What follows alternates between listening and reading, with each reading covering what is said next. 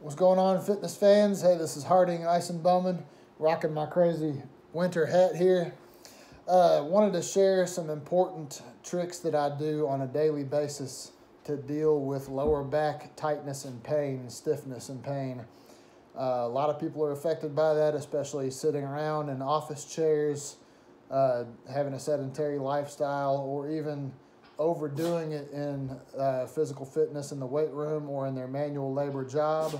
It's easy to get afflicted with lower back stiffness and pain. So I wanted to share the things that have had the biggest impact on me that are simplest to do, because if it's not simple, folks won't do it. So the best stretch or exercise routine is the one that you'll actually do, is kind of the way I look at it. But I'm just going to show you, rattle through them all in one video here.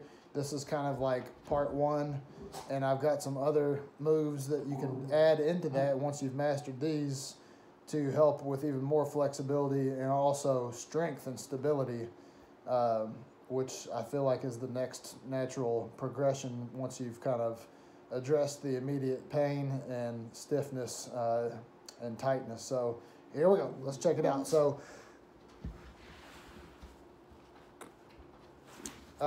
first off, you want to warm up the hip socket. So we're just going to do that by standing up here, and got a little sparring match going on here in the living room floor. It's cool though.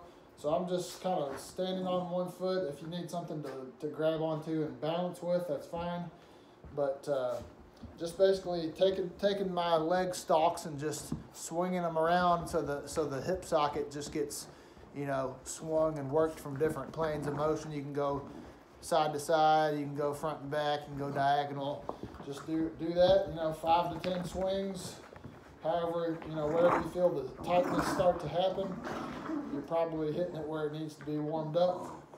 Do that on both legs.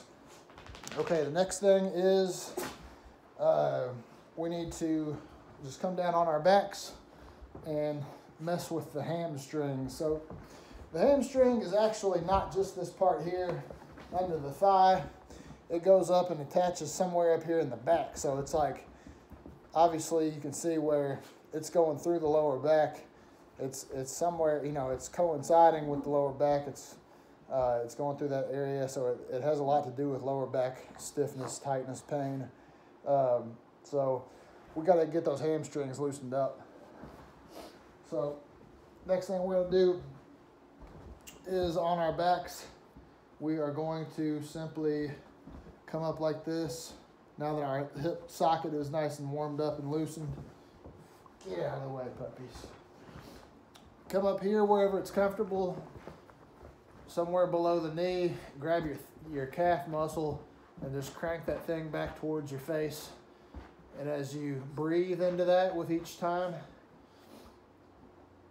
and it gets more loosened up and you gain flexibility, you can go ahead and even grab here under the sole of the foot and crank that back for an even more intensified stretch. Do that on both legs. Breathe with that slowly. Kind of a meditative thing, really. I do it every morning. I do these moves and more every morning. So these are highly beneficial to just set the tone for the day, warm up that hip and pelvis and lower back area. My gosh, you just get such a leg up on the day doing that. So, all right, after you've done that much, then the next thing we want to do is, watch out, boy. Let's see, let's go up to a bird dog. So this is the bird dog. I want to get on all fours here. And you want to lift the opposite leg and arm combination. So right arm, left leg, and you're trying to just be on all fours and create a flat tabletop with your back, and stick that puppy straight out in front of you, and the leg straight out flat. So you're just sticking those things parallel to the ground. The arm and the leg are parallel to the ground.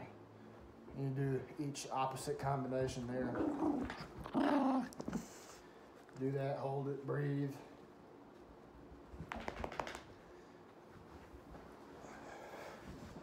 And the last thing we're going to do in this little segment is we're going to do a glute bridge.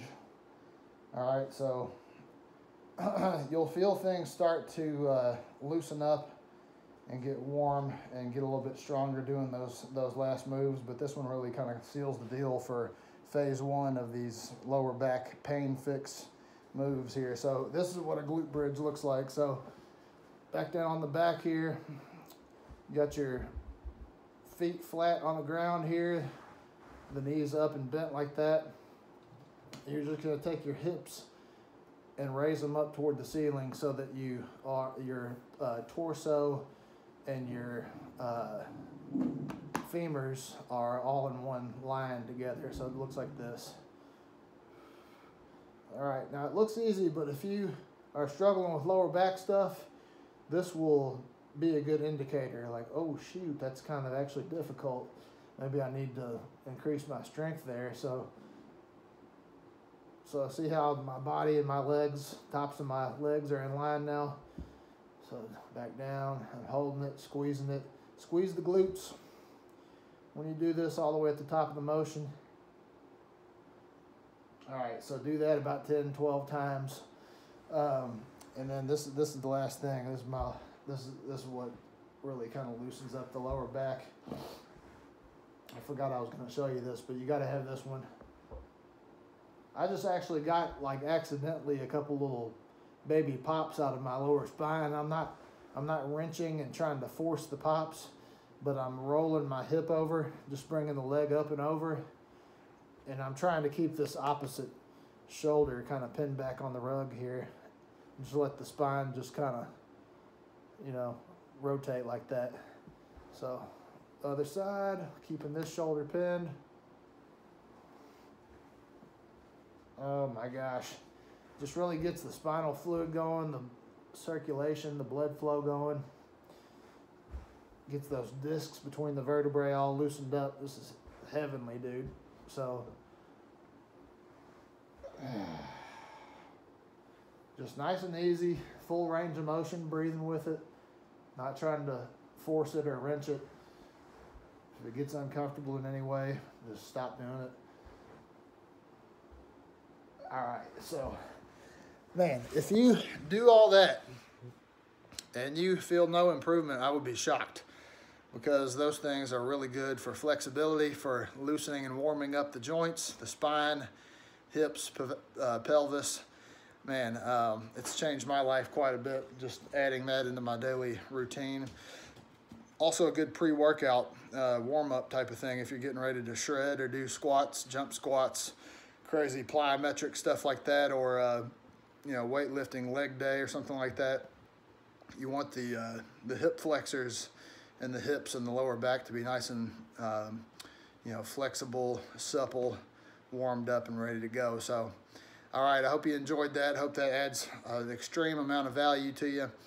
And be sure to get a hold of me at partnerwithgreatness.com to see the second half, the second phase, where I throw a little bit more in there for more strengthening and stability. So, all right, guys, Harding Ison-Bowman, partnerwithgreatness.com. See y'all in another video soon. Blessings.